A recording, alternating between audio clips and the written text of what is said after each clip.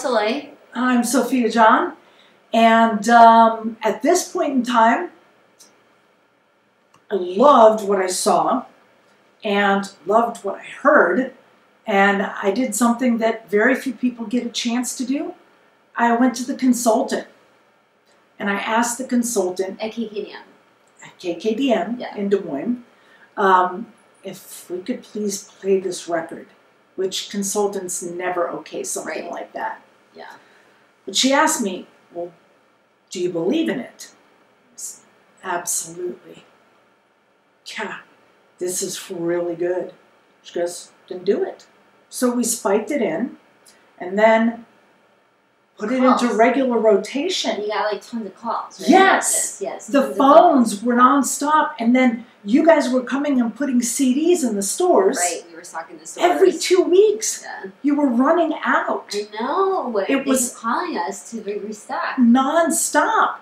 And Do you know how many records we sold in Des Moines? how many? Like in 6 months, we sold like 14,000 copies. Really? Yeah. I didn't know that. Yeah. It was. Wow. Yeah. That explains a Just lot. in Des Moines. Yeah. Phones were ringing. So then all of a sudden, we figured it out. The labels were calling. And they were asking where it was in the requests. And then they were calling the record stores. Which Because, we did back then. yeah, at that time, we knew the people from the record stores. So they were telling us, we keep getting these people calling. The buzz, it was starting. And you could feel it just brewing. And it was unstoppable. You know that we played Des Moines so often that people thought we were from Des Moines. That we were we were from Chicago and could not get any airplay from Q101, our hometown station. And literally, when Sophia started playing the hell out of the single was called Red, and everyone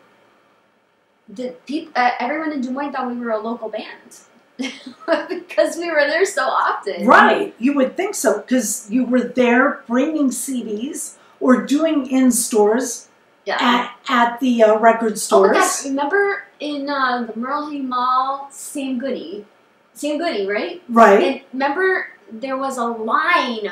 We were at the table in Sam Goody, and there was a line of fans that went all the way down and outside of the mall, like to come and do the meet and greet. Right. It was crazy. That was nuts. We weren't. I didn't even have a record deal at that point. Well, you were about to, though.